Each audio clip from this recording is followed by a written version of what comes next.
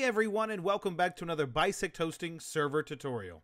In today's tutorial, we're going to go over how to disable auto pause on a Satisfactory server.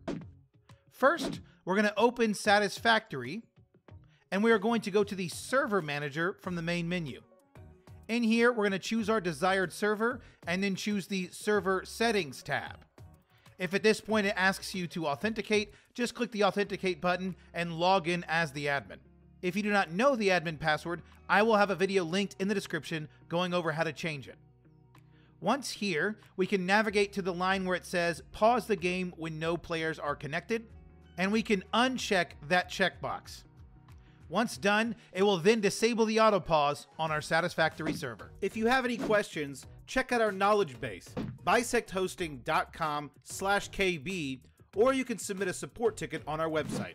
If this guide was helpful, make sure you hit that like button, subscribe for more content like this, comment down below which guide you would like to see next, and we'll see you around.